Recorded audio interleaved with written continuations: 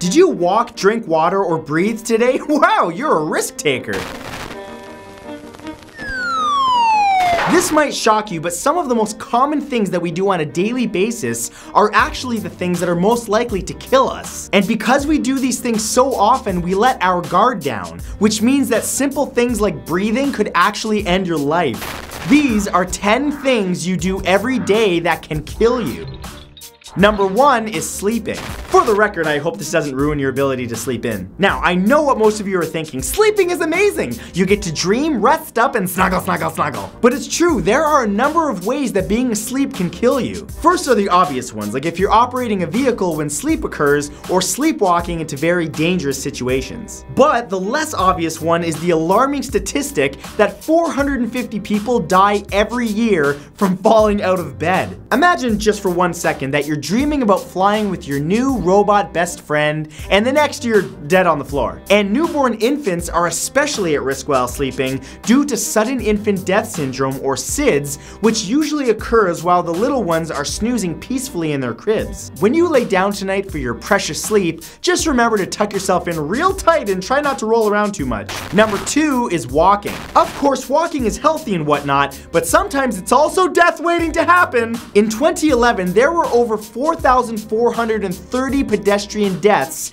in the United States alone, hundreds more than previous years, and that number is estimated to be even higher now. Research shows that distracted walking is the culprit, such as while texting, which sent over 1,500 people to the hospital each year just in the state of Ohio alone. Additional ways walking can kill you include falling into open manholes, which can actually suffocate you with toxic gases and the effects of weather. But if you're really unlucky, you can be smacked out of existence by an out-of-control vehicle while walking on the sidewalk, or ended expectedly by a piece of falling debris. Oh, but Matt, that would never happen. That's like pianos falling on cartoon characters. That's not real life. It is. For instance, in Russia, 100 people die every year while being outside due to falling icicles, nature's murder tool that stabs you and then melts away with no traces. Enjoy your walk tomorrow. Number 3 is buying snacks from vending machines. Death can also be delicious. Have you ever seen that little image on the side of a vending machine of that cartoon figure being crushed by a similar looking machine? Have you ever wondered why? Well, it turns out that since many machines are top heavy,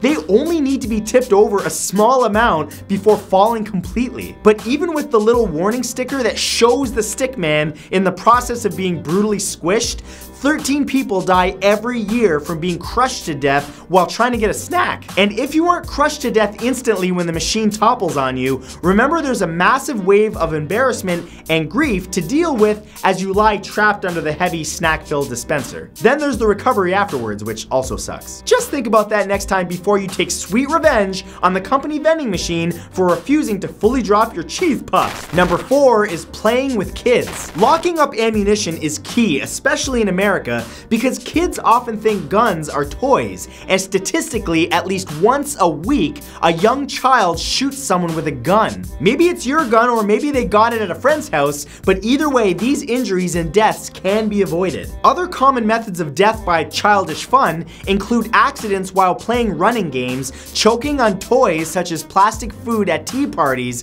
and having the amazing sandcastle you built as a family collapse on you. And yeah, that last one has happened. Playing hide and seek with your kids can also lead them to getting into places they generally shouldn't be. Creative young hiders like unorthodox hiding places that adults would never think to look in, like the cupboard under the sink where all the household chemicals are stored. And then there's something really radical like the freezer, washing machine, or dryer. Oh, this laundry's really loud today. Kids have very little awareness of their own mortality, or yours for that matter, so be careful. Number 5 is wearing a scarf. On September 14th, 1927, dancer Isadora Duncan was cruising along sitting in the passenger seat of a sports car as it departed down a long, nice country road. Enjoying the rushing air from the topless vehicle while she was in France, things quickly went bad for Isadora when the extravagant and unnecessarily long scarf she was wearing caught in the wheel spokes in the car's rear axle. Suddenly tightening, the scarf strangled her and launched her backwards by her neck,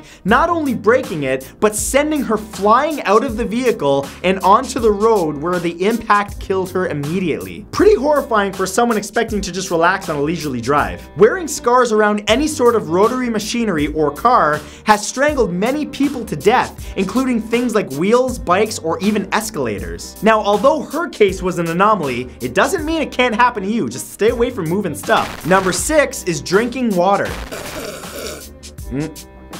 Refreshing yourself with a cold glass of water can kill you in a number of different ways. First, drinking ice water actually slows your heart rate. The temperature messes with nerves in your body that mistakenly attempt to protect you by slowing your heart. Additionally, there are a number of chemicals in both tap water and bottled water that can do serious internal damage if you expose yourself to a lot of it. And finally, drinking too much water can actually kill you. So be careful how many cups you have. An example from 2007 was when 28-year-old Jennifer Strange died in California after competing in a water drinking contest and suffered water intoxication. A study done by the American Chemistry Society found that drinking just 6 liters of water could kill someone that weighs 165 pounds or less. When too much water is ingested, the kidneys simply can't keep up with flushing it out, and it starts to get absorbed by the cells, which swell up. If too many cells in your brain swell up, you die. Just a little bit.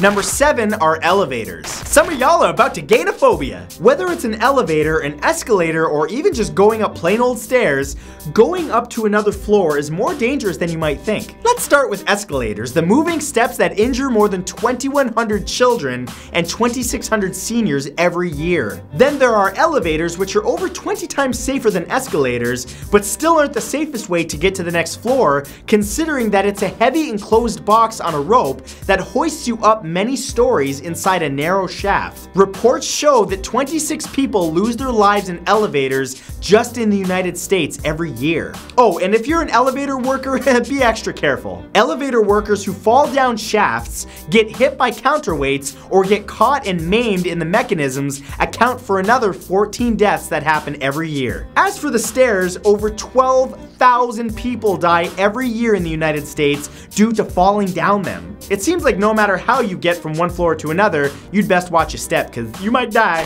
Number 8 is filling a prescription. According to the Institute of Medicine, an estimated 44,000 people die annually in the United States due to medical errors. Over 7,000 of these preventable deaths are attributed to prescriptions being issued with sloppy handwriting, leading some patients to get medications that either react negatively with the medication they're already taking or might contain a chemical that they're allergic to. And don't forget, your doctor's human, so he might just be having an off day or could simply make an error in judgment with your diagnosis. That could easily send you back to the hospital after using your prescription with even more issues than you had before. This is a good time to point out that you should always talk in detail to your pharmacist or doctor about what drugs you're taking. These guys don't just sell you drugs, they just happen to know a thing or two about them too. Plus, doing your own research on prescribed drugs doesn't hurt either.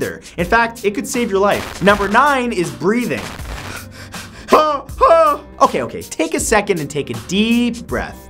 And you could have died. Yep, even breathing can bring the Reaper sooner than you would like to know. While the air outside can be full of toxins like smoke, exhaust from vehicles, and pollution, it's actually the air inside your home that can cause you the most damage. According to the Environmental Protection Agency, the air in people's homes can be 2 to 5 times more polluted than the air outside. This is because of things like plants, cleaning products, paint, and decomposing garbage in our garbage cans, putting volatile organic compounds in our air. These compounds can deal damage to our kidneys, liver, and central nervous system and have been linked to certain cancers. So open your windows and let in some of that less polluted air so that it can circulate through your home whenever you can. And also vacuum. I saw your place. Your carpet's nasty. And number 10 is being sedentary. According to studies, over 5.3 million people die each and every year from being sedentary. 5.3 million! Sedentary means staying in one place, barely moving unless absolutely necessary. Being still for long periods of time